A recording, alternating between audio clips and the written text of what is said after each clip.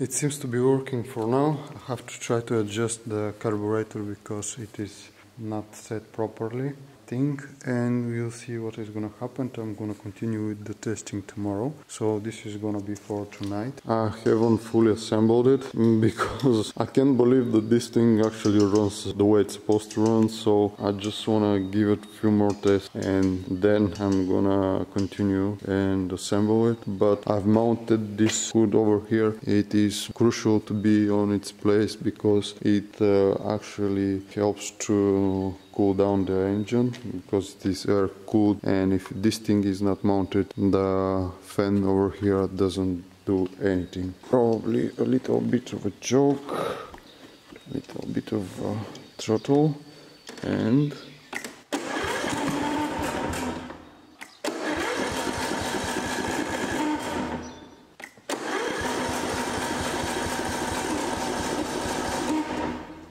surprise, something is not quite right again. Okay, so I think I found the problem. The spark plug is soaked. This is full. The engine is full with petrol again. I'm gonna give it a crank.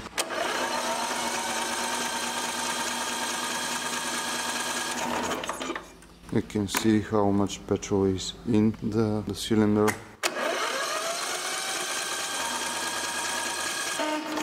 I'm gonna mount the spark plug again and I'm gonna see if it's gonna start. Okay, so I have mounted the spark plug, it's back on, and I'm gonna give it a try one more time. I don't know if it's gonna have enough power in the battery, but I'm guessing that I'm gonna have to disassemble and clean the carburetor one more time, because I did that the last time when this thing was behaving this way. So a little bit of a throttle again. I won't get the choke.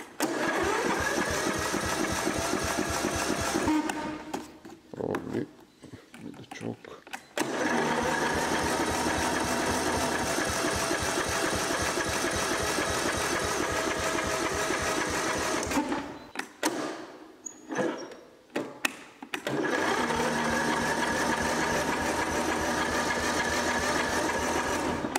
No, I'm gonna let the battery charge for a bit and then I'm gonna try again. Well guys, I needed two hands, so I did not film the disassembling of the carburetor. As you can see, I've disassembled it already and I was right. The strange thing is that I cleaned this carburetor right before I disassembled this engine because it was filled with debris and stuff like that. And now I will show you. It looked like brand new, but when you turn it, you can see underneath there were lots and lots of debris in there. So during the night, this thing, the valve did not shut, and this thing was overfilled with, you can see probably, I don't know how to get this light in there.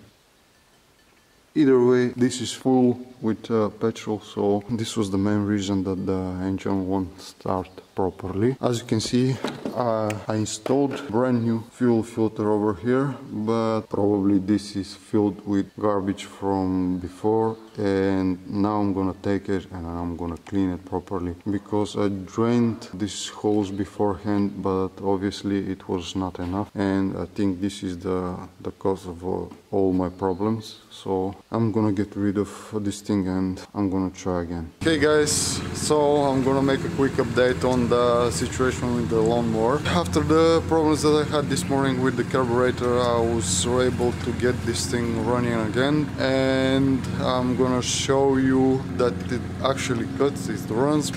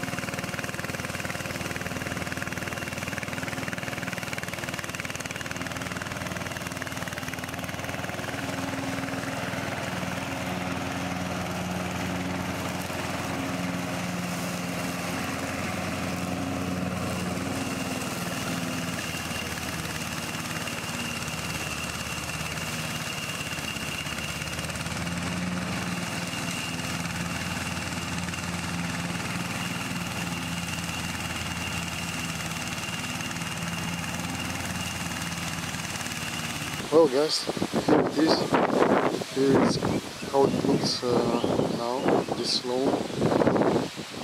I saw it before, and finally I have managed to cut the grass properly, and this is just beautiful. I'm sorry about the noise, but it's a bit windy. It got rain yesterday, and today we have some wind blowing, so look at this, just beautiful.